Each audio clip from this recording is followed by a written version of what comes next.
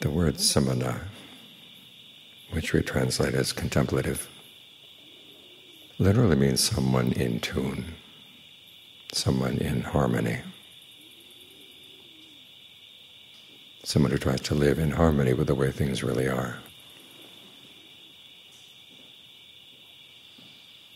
It's by living in harmony that you can understand how things are. What causes what kind of causes are proportional to what kinds of results, and looking for the best results. In other words, this is someone who puts aside his or her preferences, what he or she likes to do, and does what has to be done, what should be done, for the sake of harmony, for the sake of being in tune.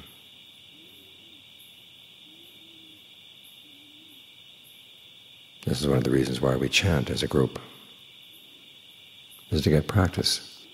Some people's voices are high, some people's voices are low. We try to find a middle ground. We have to learn how to put aside our preferences. If each of us chanted as we liked, you couldn't listen to it. It'd be a mess. Last week we had someone here asking whether he should try to chant together with the group or just read the translations as we chanted.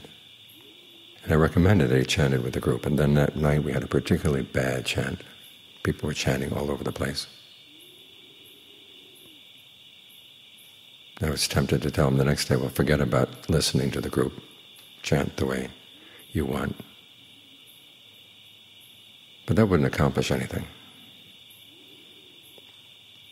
There's that statement that the great way is not hard for those with no preferences. And of course we prefer the end of suffering to suffering itself. But the way does demand that we put our preferences aside as to what has to be done, what should be done. We live as a group because we can learn from one another, and hopefully we can live in enough harmony so it becomes a group that gives rise to a sense of well-being, a sense of gladness. As the Buddha said, a sense of gladness is important for getting the mind into concentration. He talks about different ways of doing that. One is simply taking joy in the fact that we have this teaching that lays clear the causes for why we're suffering and how we can stop suffering. Another source of joy is when we follow the teachings and find that we're able to act in more skillful ways, more harmless ways. That gives rise to a sense of joy. Another source of joy is living in harmony. Now, the Buddha defines this as living in harmony together in terms of our virtue. The monks all adhere to the Vinaya. The lay people all adhere to the precepts. And when we don't, there's going to be trouble. There's going to be disharmony in the group, and it becomes an unpleasant place to practice. But if we have these bases for harmony, in terms of the precepts, and then in terms of right view, then the fact that we're living together as a group actually becomes conducive to getting the mind still, getting the mind quiet, so that we can each work on the work that has to be done, ferreting out our defilements, developing discernment.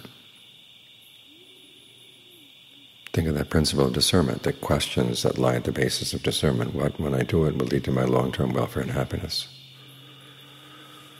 The discernment lies in several things. One is realizing that long-term happiness is possible.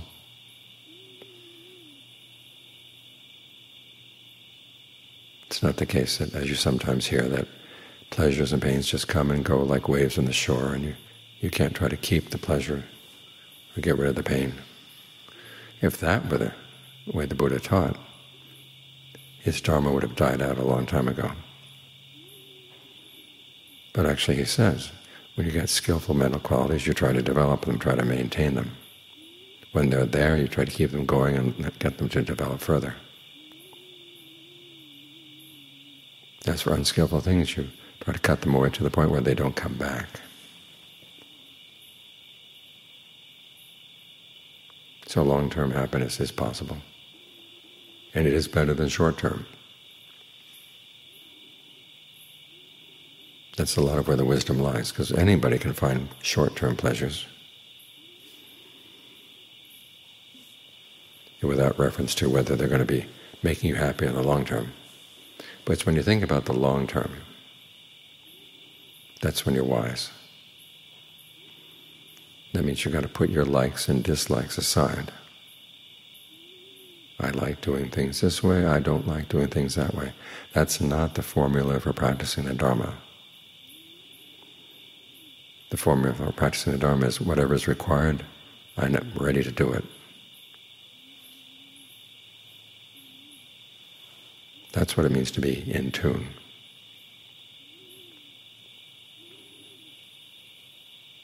So as we practice living with one another, keep that in mind. The purpose of being here together is to work in harmony. The purpose of chanting together is to chant in harmony.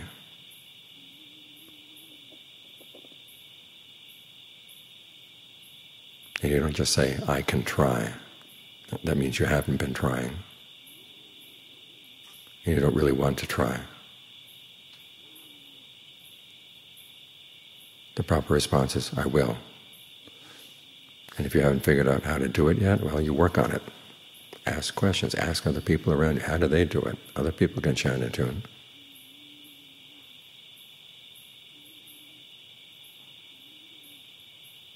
One of the benefits of chanting together in tune is that the devas like it.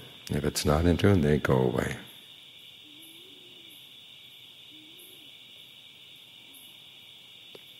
And the other people in the group want to go away. So you've got to think all around. This is a quality that the Buddha calls vimamsa. John Lee translates it as circumspection.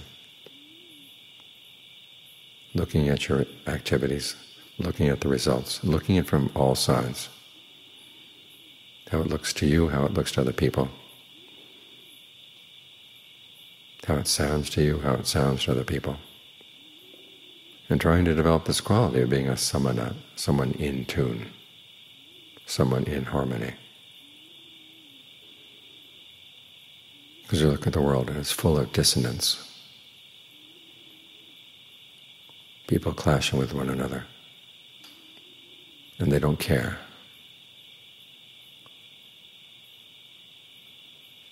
But a quality of a person who practices is that you do care. That's what compunction is all about. You think about your actions and you think about the results. And you really don't want to do anything that's going to cause harm, even the least little bit of harm.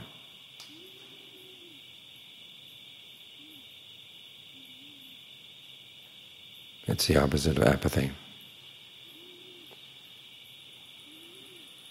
It's an attitude of respect. And the people who say, well, I'll just do what I want and say what I want, and people will just have to accept the way I am, that doesn't respect other people.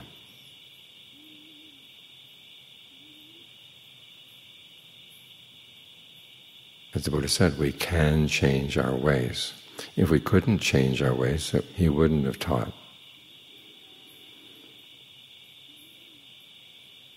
Which is why when he heard that there were people who were saying that what you experience in the present moment is based on past karma totally, he went and argued with those people. He said, do you realize what you're doing? If that were true, then people would kill and steal and have illicit sex and do all kinds of unskillful things because of some past karma that they couldn't go back and change. So they'd just be stuck in their ways. But the point is that we can bring something new to the present moment, each present moment. But for the most part, we're too lazy to do it.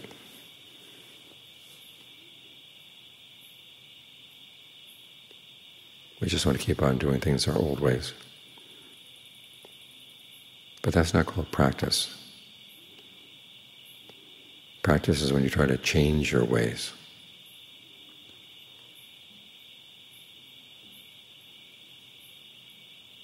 The students of Ajahn Mun would say with a single voice that what was impressive about Ajahn Mun was he had made himself totally Dhamma.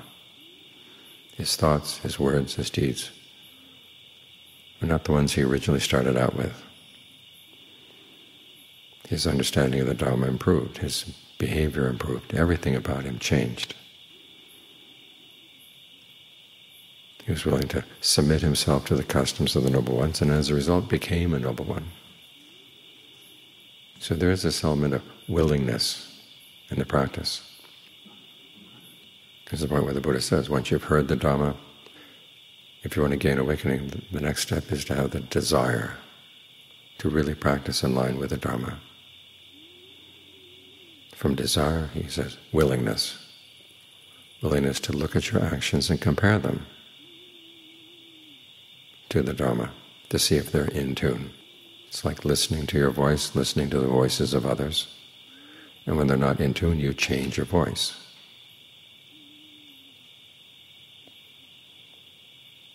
This involves a third quality, which the Buddha calls judging. You see where your actions are not up to the standard. And then finally, exertion. You do what you can to bring them up. You don't pull the Buddha's standards down to you. You pull your behavior up to the Buddha's standards. That's how you gain awakening.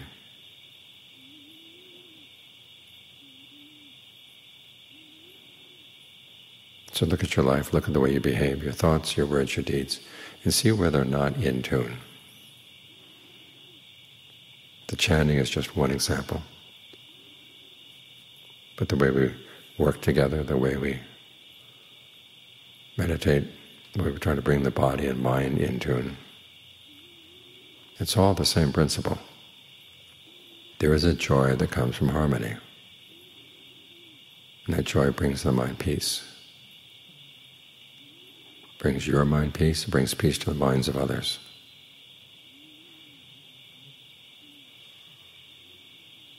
So try to develop this quality of being in tune wherever you go.